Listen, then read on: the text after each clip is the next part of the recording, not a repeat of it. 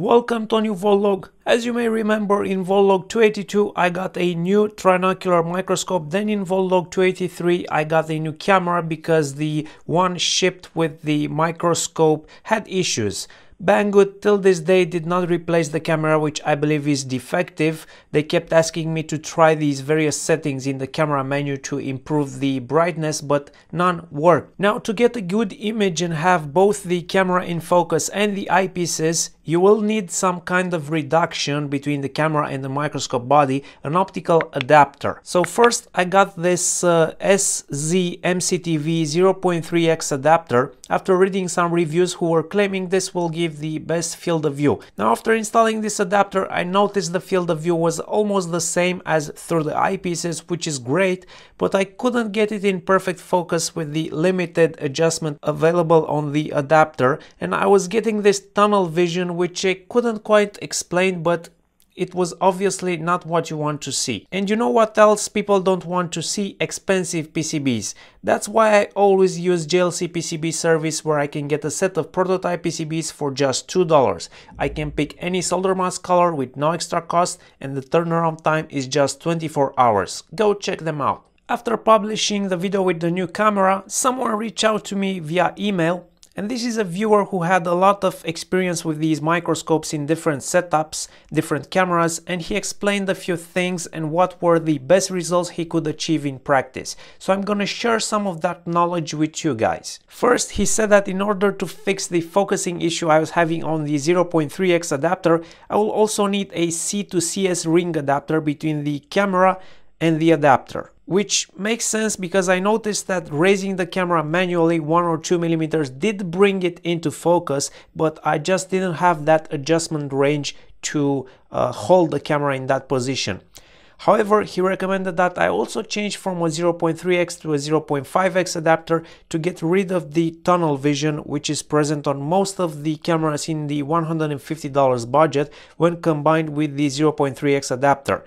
This is supposedly related to the smaller size of the sensor found on these cameras. Although not tested yet, the 0.3x adapter might work fine with some of the more expensive autofocus cameras in the $350 range, as those have internal focusing lenses as well to compensate, and potentially a bigger image sensor. So I was set on ordering the SZ-MCTV 0.5x adapter and the C2CS ring adapter, but then this guy said he noticed better image quality while using a newer type of 0.5 adapter with a wider body, which is intended to be used on the newer microscope bodies that have a wider camera port. Luckily, the microscope I have was compatible with this new adapter after removing an adapter ring from the camera port. And so I got this newer wide body 0.5x adapter and installed it on my microscope, and this guy was right, the problem was solved. I could now get my camera into focus at the same time with the eyepieces,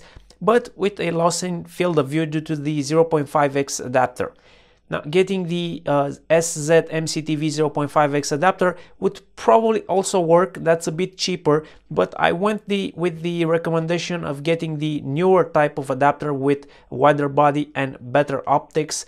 Supposedly this will improve the image quality just a bit. I also had a general discussion about these microscopes, so here are a few things I learned from a guy that has seen and tested most of these microscope models. The topic of Microscope came up, and in general, although they might be made in the same factory as the other microscopes we get with similar construction, including the one I have, Microscope does have better quality control and better optics built into their microscopes.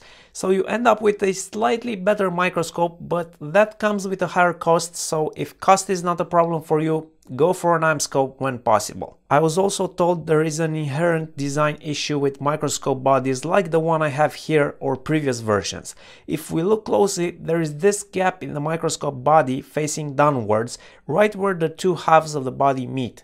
For those who are soldering daily with this microscope, it becomes an issue because flux fumes can enter the microscope body through that gap, and the residue will deposit on the internal optics, decreasing image quality over time.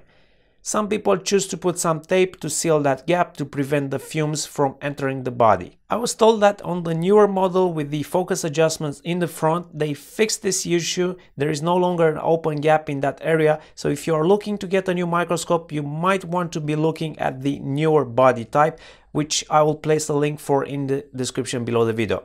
In order to keep this video focused, pun intended, I will do a second video coming out probably next weekend, showing you how to correctly focus and adjust a trinocular microscope so that both the eyepieces and the camera are in focus at the same time. That was all for today. Let me know in the comments below if you can confirm the things I've said, if you've had a similar experience, or if you've tried the more expensive autofocus cameras on these microscopes.